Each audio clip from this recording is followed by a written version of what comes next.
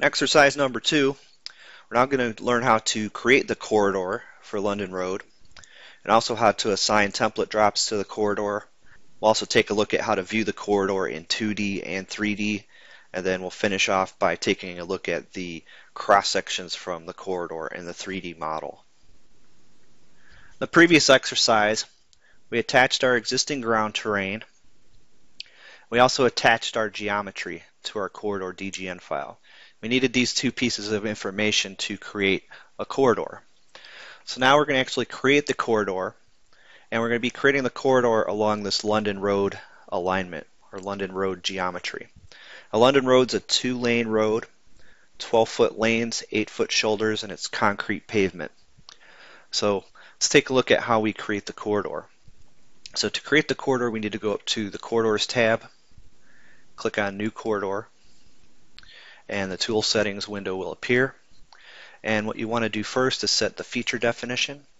We're going to be using the feature definition called Final. And what the feature definition does for corridors is it basically controls the accuracy and the display settings of the corridor and the 3D model. So we're going to select Final. And then once that happens, it's going to be prompting us to locate the corridor baseline. So we're going to come in here and select our geometry, which is our London Road alignment. And then now it's going to be asking us to locate the profile or reset for active profile. So we're using the active profile that's assigned to the geometry, the London Road alignment.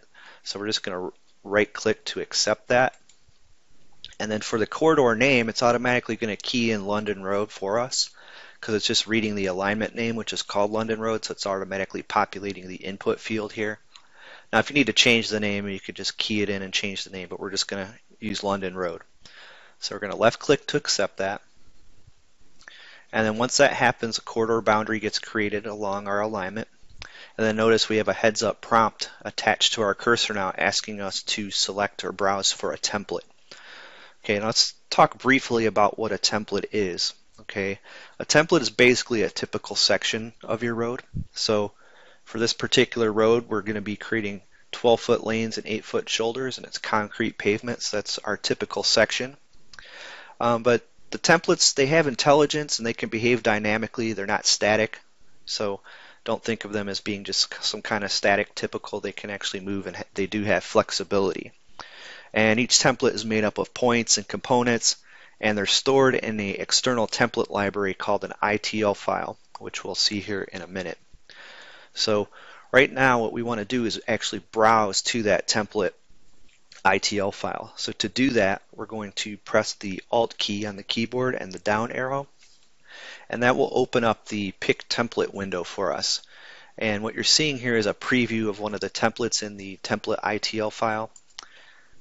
And the template ITL file you can see that we're using for this particular course is called Civil Templates Imperial.itl. And this is delivered with the Bentley OpenRoads Designer workspace and workset that we're using for this particular course.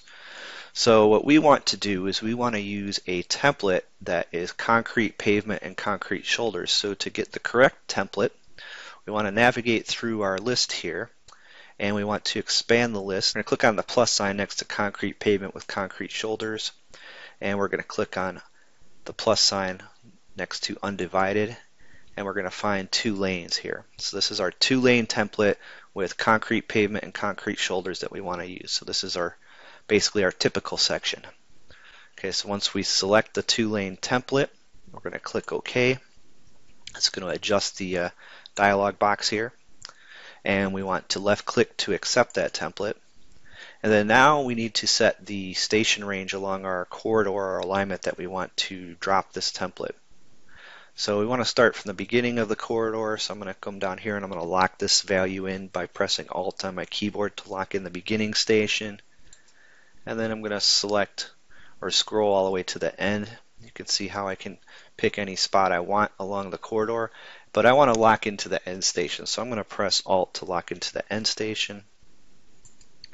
And then from here what we're going to do is we need to specify the interval along our corridor that we want to create this template drop. So by default it's showing up at 25. I want to change that. I want to make that be 10. So I'm going to key in 10 here and left click to accept 10. And for start transition, we're not really going to be utilizing this right now, so we're just going to left click to accept 0. And for our stop transition, we're also going to left click to accept 0.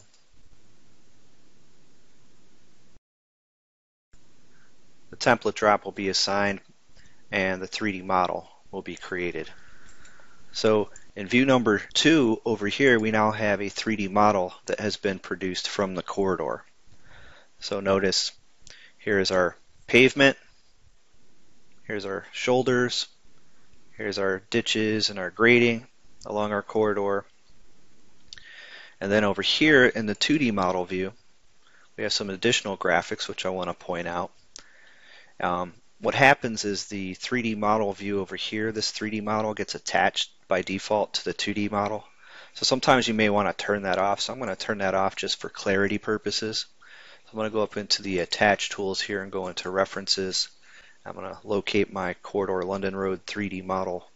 I want to turn that off, turn the display off. And then I'm going to close the references dialog box.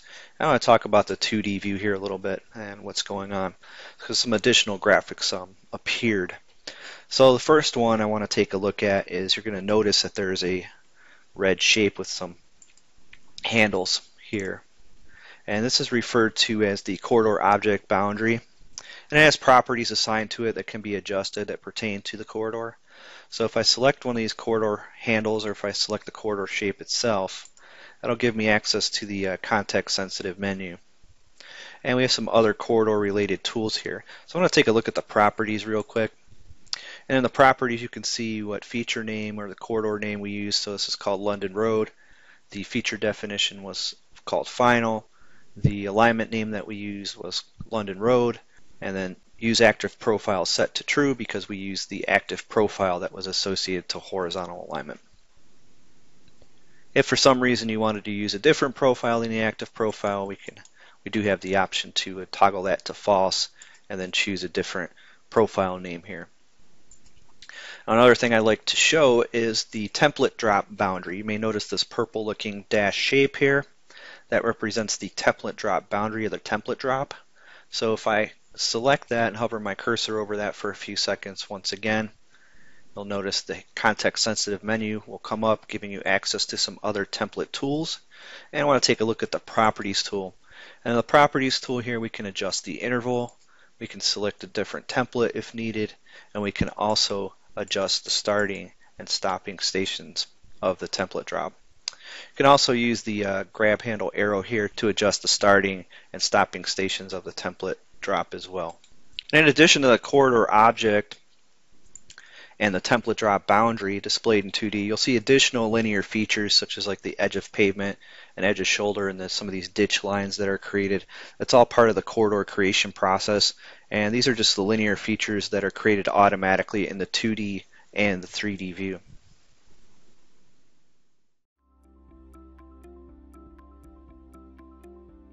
If you found this video helpful, please give it a like. If you want to see more such series, consider subscribing to our channel. Thank you, and see you next time.